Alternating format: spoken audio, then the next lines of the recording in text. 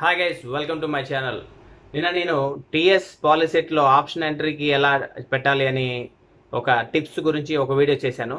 So నన్ను అలాగనే AP EAMCET, AP set, TS ECET గురించి మిగతా వాటి గురించి అడుగుతున్నారు ఎలా పెట్టాలి అని. యాక్చువల్గా నేను చెప్పిన వీడియో ఏంటంటే ఎలాంటి కాలేజెస్ మనం చూజ్ చేసుకోవాలి అనే విషయం, అంతేగాని ఆప్షన్స్ ఎలా ఎంటర్ చేస్తారు అది ఇది అని నేను పెట్టలేదు. బట్ నేనేం చేయాలనుకుంటున్నానంటే ఇలాంటి వాటికి ఆల్రెడీ చేసే వాళ్ళు చాలా మంది ఉన్నారు. నేను రీసెంట్గా ఒక యూట్యూబ్ ఛానల్ ఐడెంటిఫై చేశాను, దట్ ఈస్ జైపాల్ అనే అతను వీడియోస్ చేస్తూ ఉన్నాడు వీటి మీద రెగ్యులర్గా. ఆ లింక్స్ నేను డిస్క్రిప్షన్లో ఇస్తాను, మీకు నచ్చినట్లయితే అవి చూడండి, ఫాలో అవ్వండి. అవి అతను చాలా బాగా చేస్తున్నాడు. ఓకే, నేను ఇక్కడ ఉన్నది కంప్లీట్గా డిఫరెంట్ కంటెంట్ చేయడానికి, అంటే ఎనీ ఎడ్యుకేషన్ సంబంధించిన స్టఫ్ కానీ, జనరల్ స్టఫ్ కానీ, మోటివేషనల్ ఆర్ అవేర్నెస్ స్టఫ్ కానీ చేయడానికి నేను ఉన్నాను. బట్ నాకు వీటి మీద ఏదైనా మంచి ఐడియా వచ్చి ఇలా చెప్తే మీకు బాగా యూజ్ అవుద్ది అని అనుకుంటే ఖచ్చితంగా అలా వీడియో ఒకటి పెడతాను. అలా పెట్టిందే నిన్న పెట్టిన TS option entry, web option entry. So మిగతా ఈసెట్ గురించి, AP are Telangana ECET, EAMCET, ICET, what ever it is, దాంట్లో నీకు ఏమైనా మంచి ఐడియాస్ వస్తే మీకు వీడియో చేసి పెడతాను. సో ఈరోజు మన టాపిక్ వచ్చేసి ఏంటంటే, సపోజ్ మీ ఎయిమ్ ఫారిన్లో ఎంఎస్ చేయాలి లేదంటే ఎంబీఏ చేయాలనుకుంటే ఎలాంటి కాలేజెస్ మనం చూజ్ చేసుకోవాలి అనే విషయం గురించి నేను ఇప్పుడు చెప్తాను. So let's start the video. Come. ఇప్పుడు మీరు మీ సంగతి ఏం తెలియదు, మీ ఇంటర్ అయిపోయిన తర్వాత పేరెంట్స్ సహజంగా మా అబ్బాయిని ఇక్కడ జాయిన్ అయ్యాలి, ఇక్కడ జాయిన్ చేయాలి, సో ఇట్లా ఎంత మంచి కాలేజ్లో జాయిన్ చేస్తే బాగుంటుంది, ఇంత హెవీ బడ్జెట్ కాలేజ్ జాయిన్ చేస్తే బాగుంటుంది అనే ఆలోచనలు మీ పేరెంట్స్కి చాలా ఉంటాయి. కానీ మీ మైండ్లో మీ ఫ్రెండ్సో, మీ రిలేటివ్సో, ఇంకెవరో ఫారిన్ వెళ్ళి చదివితే బాగుంటుంది అనే ఆలోచన మీకు ఇంటర్ తర్వాతే ఆర్ 10th తర్వాతే వచ్చిందంటే చాలా happy. Engineering first year, second year తర్వాత వచ్చింది అంటే చాలా రాంగ్. ఎందుకంటే అప్పటికే మీ పేరెంట్స్ మిమ్మల్ని జాయిన్ చేసేస్తారు కాబట్టి మీకు ప్రాబ్లం అవుద్ది. సో నేను ఇక్కడ ఏం చెప్తున్నా అంటే, ఎవరైతే ఎంసెట్ కోసం కానీ ఎంసెట్కి ప్రిపేర్ అవుతున్నారు, ఈసెట్ ద్వారా what ever it is prepare అవుతున్నారంటే engineering చేయడానికి, ఫైనల్గా వాళ్ళ ఫైనల్ థింగ్ ఏంటంటే ఫారెన్లో ఎంబీఏ చేయడం కానీ ఎంఎస్ చేయడం కానీ అయితే వాళ్ళు చూస్ చేసుకోవాల్సిన కాలేజెస్ ఎలా ఉండాలంటే, మినిమం కన్వేయర్ సీట్ ఉంటాయి కదా, కన్వేయర్ పేమెంట్ ఎలా ఉంటుంది, 35,000 పర్ ఇయర్ ఉంటుంది. సో అలాంటి కాలేజ్ చూసుకొని అందులో బెస్ట్ కాలేజ్ చూసుకోండి. మా అంటే మీరు 35, 40, 47, 50, మ్యాక్సిమం 60,000, కొన్ని 72,000 కాలేజెస్ కూడా ఉన్నాయి. మీకు మనీ ప్రాబ్లం లేకపోతే అప్ టు 72,000 కాలేజెస్ ఉంటాయి, అంటే పర్ ఇయర్ ఉండే కాలేజెస్ ఉంటాయి. అలాంటి కాలేజ్ చూస్ చేసుకొని జాయిన్ అవ్వండి. ఎందుకు అంటే మీరు ఎక్కడికి వెళ్ళినా ఎడ్యుకేషన్ ఒకలాగా ఉంటుంది. ఫెసిలిటీస్ విల్ చేంజ్, అంతేగాని ఎడ్యుకేషన్ సేమ్ ఉంటుంది. ఇంకోటి, మీరు అటానమస్ కాలేజ్లో జాయిన్ అయినట్లయితే వాడు స్టార్టింగ్ నుంచి ఎండింగ్ వరకు మిమ్మల్ని స్కూల్ పిల్లలు చెప్పినట్టే అసైన్మెంట్స్, హోంవర్క్, యూనిట్ టెస్ట్లు, సిలబస్ అన్నీ చేపిస్తూనే ఉంటారు. అంటే just like your school kid. అందులో ఫీ కూడా ఎక్కువ ఉంటుంది, ప్లస్ ఎక్స్ట్రా ఫీస్ ఎక్కువ ఉంటాయి. మీరు జేఎన్టీయూ కానీ ఓయూకి సంబంధించిన అఫిలియేటెడ్ కాలేజ్లో జాయిన్ అయ్యి ఏదైతే తక్కువ ఫీజు ఉందో అలాంటి కాలేజ్ జాయిన్ అయితే మీకు ఇక్కడ మనీ చాలా తక్కువ అవుతుంది.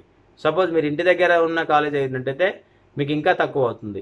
బస్ ట్రాన్స్పోర్ట్ ఛార్జెస్ ఉండవు, ప్లస్ మీకు ఫుడ్కి వాటికి వీటికి మధ్యలో వెళ్ళి అడ్డమైన గడ్డి తిని హెల్త్ ఖరాబ్ చేసుకోకుండా అట్లాంటి అన్ని ఫెసిలిటీస్ ఉంటాయి మీకు. సో నా ఉద్దేశం ఏంటంటే మీరు పాస్ అయితే సరిపోతుంది, మినిమం 60% మార్క్స్ తెలిస్తే సరిపోతుంది. ఫైనల్గా మీ అచీవ్మెంట్ ఏంటి, ఎంఎస్ చేయడం ఫారెన్లో, జిఆర్ఈ, టోఫెల్, ఐఎల్టీఎస్ ఇట్లాంటివన్నీ రాయాలి, ఎక్కడో ఒక కంట్రీలో వెళ్ళిపోవాలి. అక్కడికి వెళ్ళి మీరు కష్టపడాలి, ఇక్కడ కాదు. ఓకే, కాబట్టి మీరు ఏం చేయాలంటే మినిమం 35,000 ఉన్న కాలేజ్లో మంచి కాలేజ్ అందరు ఫ్యాకల్టీ ఉన్నారా లేదా అని చూసుకోవడం. అప్పటికి ఆన్లైన్లో మీకు ఆల్రెడీ డీటెయిల్స్ ఉంటాయి, ఫ్యాకల్టీ డీటెయిల్స్ ఉన్నాయా లేవో చూసుకోండి. అనవసరంగా మనీ ఇక్కడ వేస్ట్ చేసుకోవద్దు. మీరు ఫారిన్ వెళ్ళాలనుకుంటే ఇనీషియల్గా అమౌంట్ చాలా అవసరం ఉంటుంది. మీరు అన్నిటికీ ఎగ్జామ్స్ రాయాలి, ప్లస్ మీ మెయింటెనెన్స్ చేసుకోవాలి. సపోజ్ మీరు యూఎస్ వెళ్ళినట్లయితే అక్కడ మీకు వీక్లీ అవర్స్ ఉంటాయి, ఇమీడియట్లీ ఏ జాబ్ దొరకపోవచ్చు. కెనడా వెళ్ళినట్లయితే మీకు జాబ్ దొరుకుతాయి, అక్కడ ఎక్కువ ఉంటాయి. ఆస్ట్రేలియా, ఇంకా న్యూజిలాండ్ ఇట్లాంటి కంట్రీస్కి వెళ్ళినట్టయితే అక్కడ ఫెసిలిటీస్ వేరే ఉంటాయి, ఖర్చు వేరే ఉంటాయి. ఇంగ్లాండ్, యూరోప్కి సంబంధించిన కంట్రీస్ వెళ్ళినట్టయితే మీకు మెయింటెనెన్స్కే వాచిపోద్ది. సో అట్లాంటి కంట్రీస్కి వెళ్ళినప్పుడు మీరు మనీ సేవ్ చేసుకోవాలి. కాబట్టి పేరెంట్స్కి ఇప్పుడే బర్డెన్ చేయకండి. సపోజ్ మీ మైండ్లో, మీ పేరెంట్స్ చెప్పకపోయినా పర్లేదు, మీ మైండ్లో మీరు ఫారిన్ వెళ్ళాలి అని ఉన్నట్లయితే సింపుల్ కాలేజ్లో జాయిన్ అవ్వండి. ఒక్కసారి 3rd ఇయర్కి వచ్చిన తర్వాత మీ ఆలోచనని మీ పేరెంట్స్కి ఇంప్లిమెంట్ చేయండి. ఖచ్చితంగా వీడు ఇంత చిన్న అమౌంట్తోనే చదువుతున్నాడు, సో ఫ్యూచర్లో వీడు ఫారిన్కి వెళ్ళినా కానీ మనకి పెద్ద బర్డెన్ ఏం పడదు అనే ఆలోచన వాళ్ళకి వచ్చేస్తుంది. మీకు ఇనీషియల్గా 8 to 10 lakhs కావాలి, మీ బడ్జెట్ మీ అకౌంట్లో చూపించాలి, మీ ఖర్చులు కూడా అవుతాయి.